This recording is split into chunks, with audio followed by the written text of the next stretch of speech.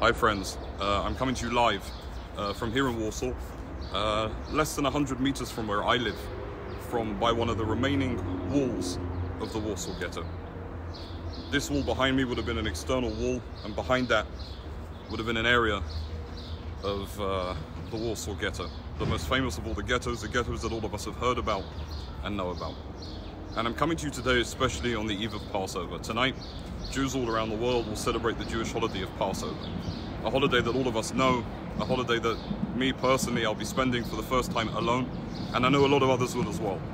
A lot of people watching this in Israel, in America, in the United Kingdom, wherever you may be, a lot of people will be watching this by themselves, watching this going into the holiday of Passover alone, or with close families, making sure not to travel, social distancing and so on and so forth. And it's not an easy time for any of us. It's a difficult time, in fact. For me, it's a really strange experience, a very strange experience to spend my first Passover, my first Seder Night, the first evening of Pesach, completely alone. And really, this is something that I wouldn't say struggling with, but it's not an easy experience, as it isn't for a lot of people either. But often in life, sometimes all we really need is perspective. And from my perspective, and from my personal point of view, where I'm standing now gives me more perspective than anything else. I'm standing here, as I said before, by the external wall, one of the few remaining walls of the Warsaw Ghetto. 77 years ago, on this very day, in the Hebrew calendar, would have been the 18th of April 1943, but the Hebrew calendar would have been today, started what would later come to be known as the Warsaw Ghetto Uprising. It started a little bit beforehand, but the crux happened now. By April 1943, the German Nazis had really pushed and had got to the height of what was the final solution. In this ghetto behind me, this tiny area, 2.5% of Warsaw. At its peak, 460,000 Jews were rounded up and pushed into this area. At its peak, 9.2%, 9.2 people in each room. Imagine that, each tiny room. Hundreds and hundreds and hundreds of people in this cramped place, up to 460,000 people. But on April the 18th, 1943 was when the last Seder Night took place in the Warsaw Ghetto. By that point, we'd already been a few years in the ghetto. The Jews had been in this area for quite a long time. An entire year earlier, Adam Cherniakov, the head of the Judenrat, the head of the Jewish police inside of the ghetto, committed suicide to be in a position where he wasn't deciding about who would live and who would die. And throughout almost that entire year, between 5,000 to 6,000 Jews were transported every single day to the German Nazi death camp of Treblinka and to others, where they were ultimately killed. But on the 18th of January 1943, 3 months prior, there was a huge roundup. The German Nazis rounded up 8,000, and the Jews inside the ghetto fought up and stopped that transport taking place. The Germans then realized that something was going to happen, and this is when they started to gather their forces, and it all really came to its ultimate destruction on the 18th of April 1943, exactly 77 years ago today to the Jewish calendar. And it was the eve of Pesach. Again, Passover is a remarkable Jewish holiday. It's a holiday spent with families, spent with love. It's the holiday where we talk about our exodus from Egypt, where we come together as families and the children sing songs and the parents answer, and we spend this time together as families. And imagine the fear just behind us 77 years ago in Warsaw Ghetto. But regardless, the Seder Night took place. Some of the Jews were on the roofs of buildings looking down to see if the German Nazis were coming or not. But regardless, Seder Night took place. And there are many stories of those who survived who tell of this Seder Night, who tell of this evening where we came together, where Jews came together for the final time in the Warsaw Ghetto to celebrate Passover.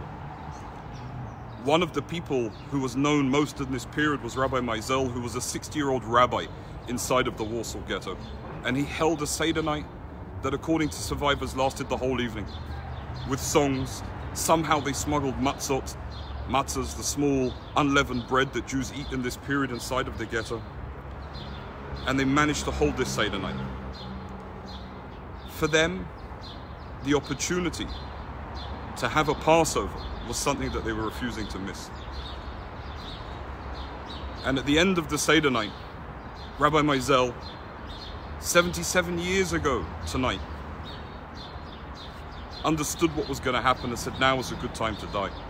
I've celebrated Passover, I've done the mitzvah. And sadly, later that evening, he died by the hands of the German Nazis in the Warsaw Ghetto uprising. But there's also another incredible story, the story of 12-year-old Itzik Milchberg. Itzik Milchberg was a young man, a young boy, who would take a wall like this from the ghetto, he'd smuggle out through different areas, probably not this wall, other areas, wherever it was, and he'd smuggle in and out of the ghetto. He'd be able to bring products. He was selling cigarettes on the other side, on the Aryan side, as a way to stay alive. And Itzik smuggled himself back into the ghetto. Back into the ghetto so he could celebrate Passover. Itzik said that there was no way that he wouldn't be together with those he could be on Passover evening. And Itzik saw his uncle Feivel. And his uncle Feivel said to him, "Ihr wird für the Seder mit mir. Good that you'll celebrate the Seder with us." And his uncle also turned to him at the end of this Passover Seder and he said to him, "You may die. But if you die, you'll die as a Jew. And if you live, you'll live as a Jew. And if you do live, tell your children and grandchildren what happened this evening. Tell your children and grandchildren what happened here." Itzik was later caught and he was put on a train to Treblinka concentration camp, the German Nazi camp, where ultimately over 250,000 Jews were killed, were taken from the Warsaw Ghetto to there and killed. Many from other places as well. He jumped from the train on the way to Treblinka. He was saved by Poles, by Catholic Poles, and survived the war, and this is how his story was told. But really, again, being here and hearing these stories and understanding what took place 77 years ago. Only 77 years ago, when we were trapped as a people, we were exterminated as a people. To celebrate Seder night alone suddenly doesn't seem so bad. To celebrate Seder, as we say, as free men, with, thank God, our country, with the state of Israel, with the freedom to be around the world as free Jews, as free people. This is the beauty of celebrating Passover, and even during these difficult times. So really, to be here, again, is not an easy thing. I'm here in Poland at the moment. It was important for me that I stayed in Poland, that I was able to continue the work of the foundation in helping the righteous amongst the nations, and we've been very successful in doing so, thank God, because of the help of many, many good people watching this and others who have joined in and enabled us to do the work that we're doing. And we're grateful and thankful to all of you, because even here, the continuous work that we're undertaking as a foundation needs to take place and continue. Just as Itzik Milchberg, this 12-year-old boy who survived the last Seder night of the Warsaw Ghetto 77 years ago, was saved, so too is our opportunity to stand up and do what is right now and make sure we're there to help and give assistance and do all we can to be good to those who were good to us during that period, which is again why my foundation From the Depths is continuing to push and work and make sure. Even now, it's 1 o'clock in the afternoon. Soon I'm going to be going and dropping off some more packages to Righteous Amongst the Nations to make sure they have everything. On Friday, once again, we're doing a big drive with a local restaurant here in Warsaw. We're going to be cooking and providing food for everyone and everything that they need for the Easter holiday that's coming up on Sunday, and doing everything that we can to make sure this continues. But again, it's sites like this that give us perspective and understanding and give us the opportunity to realize that it's not that bad. This will pass, it's an issue of time. The coronavirus won't stay forever. So for me here in Warsaw, just before I go, I'm going to light a candle, which is tradition, which is a typical Jewish tradition that we do on a yurt site on the day of a death. This evening I won't be able to light a candle because of the Jewish festival.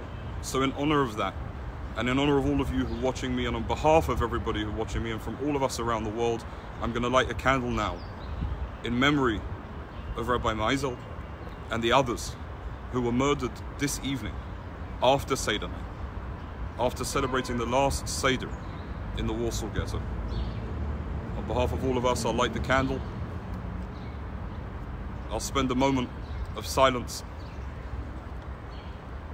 and I wish you all a happy and a healthy Passover. I hope that all of us take this Passover, and this is the last Passover that we have by ourselves, without our families. For me, it's tremendously hard to be without my wonderful daughters. We were meant to be in London with my grandmother, celebrating all of us together, this beautiful Jewish tradition, this continuous tradition of Pesach, as was celebrated every year. However, this is the situation, and with that situation we will make the best of it and do everything that we can to continue. So again, I'm going to light this candle on behalf of every single one of us watching, in memory of those murdered in the Warsaw Ghetto on the eve of Pesach, the final Seder Night, 77 years ago.